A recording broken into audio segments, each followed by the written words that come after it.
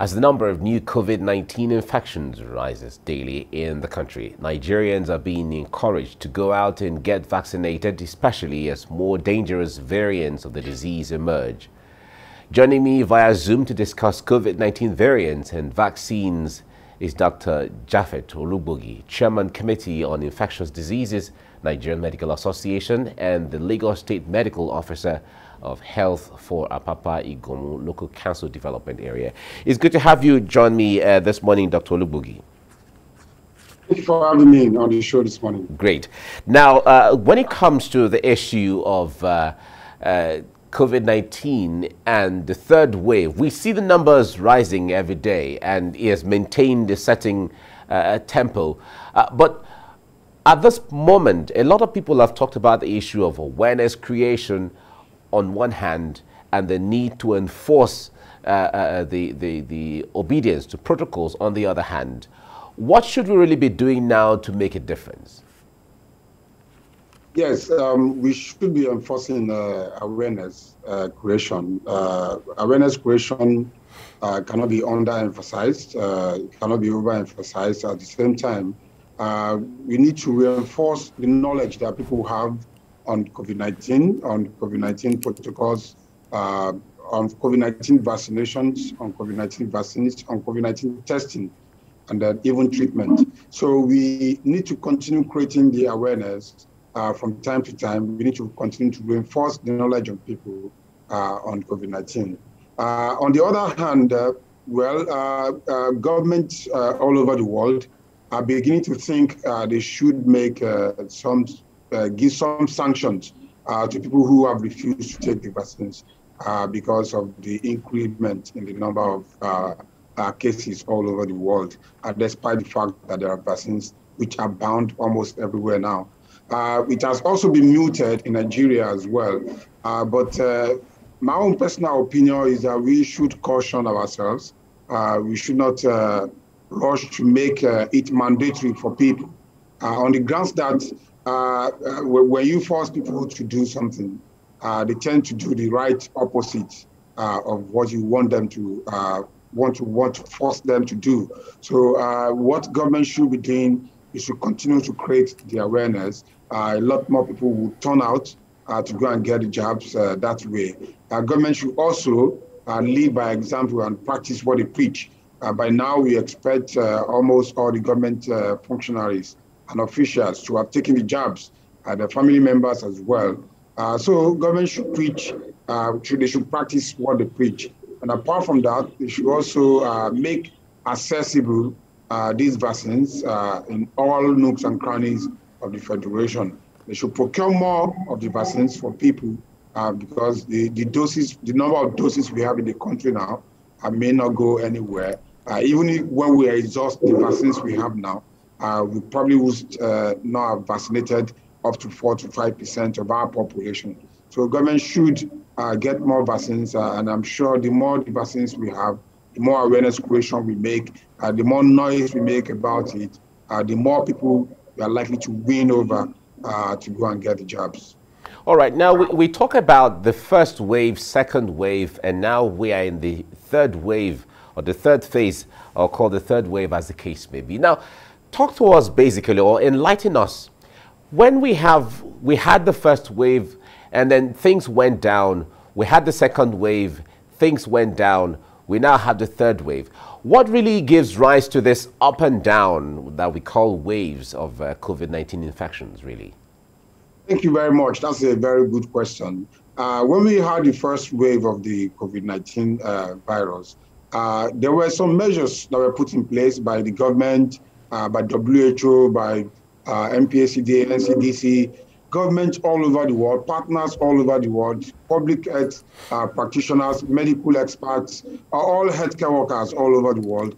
So when people began to obey these from public health and social measures, you will see a downward trend in the transmissibility of the virus. And that was when we had a plateau in the number of cases. It was when we had a plateau in the number of cases that we thought the virus had gone. But then again, other parts of the world where you had not had a number of cases spiraling, began to see an upward trend in the transmissibility of the virus.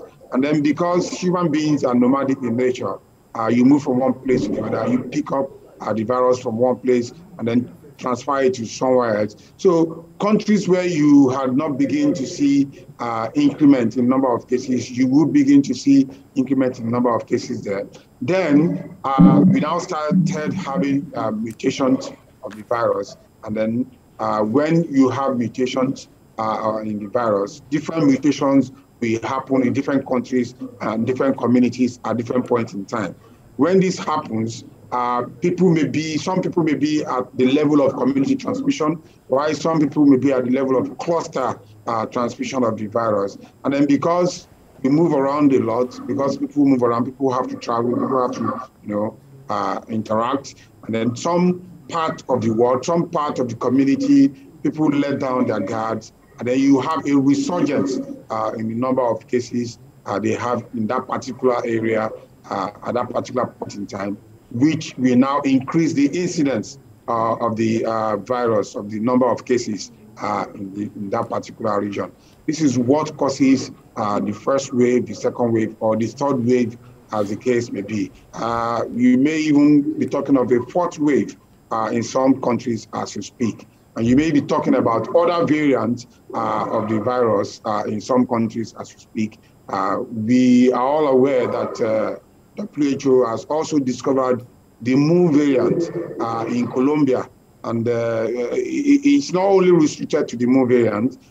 We have several other variants because the variants we had before are now classified as the variants of consent, while the Mu variant and the slides like the Iota, the Kappa, the Lambda, the Mu variant, which are now classified under the variant of interest. And then that means that these new variants that we're talking about are capable of escaping the immunity that individuals have built over the months or over the years against COVID-19, especially when it comes to taking the vaccine for COVID-19. So we are at war with COVID-19, and then individuals should begin to take responsibility, and then the government should begin to take responsibility, and then plunge headlong against this virus. All right. Talking about the Mu variant that WHO has announced, we understand is not in Africa yet, as at yesterday. But the point there is, how concerned should we be? Because the point, we've been talking about the issue of taking, like you said, taking responsibility, the people taking responsibility, the government taking responsibility. Now, we recall that about a week ago, the governor of Edo State had talked about the issue of compulsory vaccination, where there's going to be, the state government was making a move to ensure that it becomes compulsory for people to take vaccine in the state, although that was resisted by the demonstrations that we saw. When it comes to taking that responsibility, how much more should we do? Because it seems this persuasion doesn't seem to be working. The Mu variant is not known to be so virulent yet.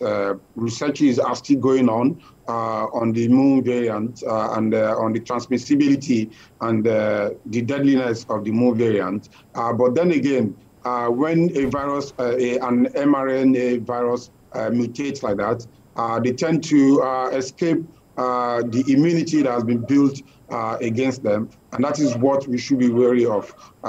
Those who have not had the vaccines should begin to think of finding a way to get the vaccines. As per the mandatory status of taking the vaccines, yes, some countries all over the world are trying to mandate their citizens to take the vaccines, and those states in Nigeria tried that as well, although that was quashed by the protest, like rightly mentioned, and even a court injunction as well. If you want to play the devil's advocate, government can tell you that we were bashed, we were pushed to procure vaccines, to get vaccines, acquire vaccines for the general public. Now we have acquired the vaccines for the general public.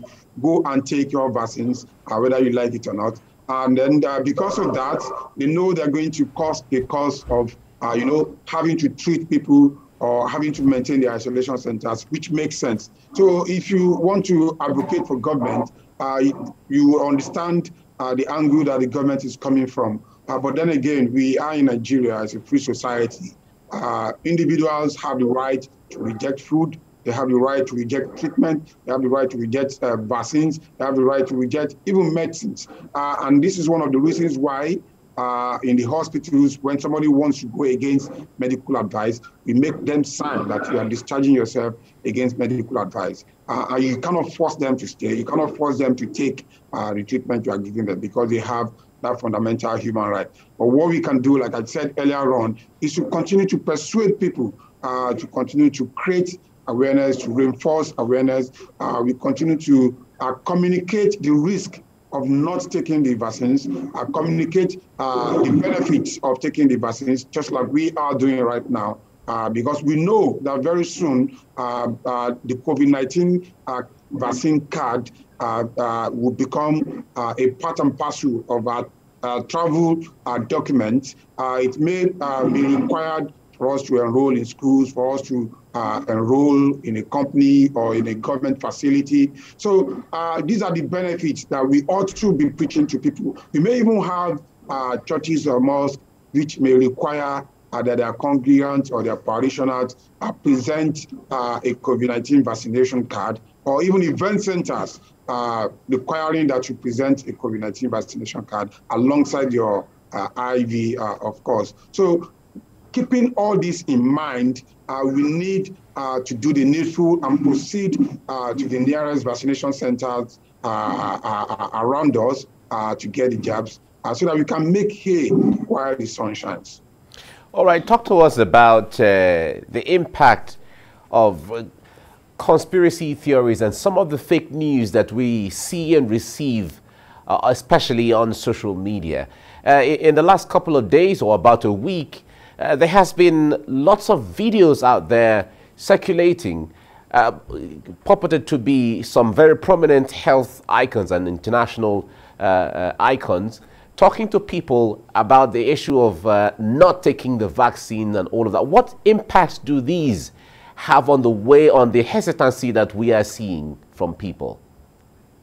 Unfortunately, bad news, they say, travel very fast. And you journalists know that bad news, bad information, negative news, they spread faster than positive news. So these videos, this information, like you rightly mentioned, have had negative effects, in fact, severe effects on the awareness creation and the positive reinforcement that people like us have been doing over the month and over the year. But then again, we would not relent. Most of them are just propaganda. Some mischievous people are trying to discredit the good work people like you, people like us are putting in to ensure that we put out the right information out there for people to hear. We have heard people circulating videos of Bill Gates, videos of the CEO of Pfizer, and misinterpreting whatever they have to say. It is all propaganda.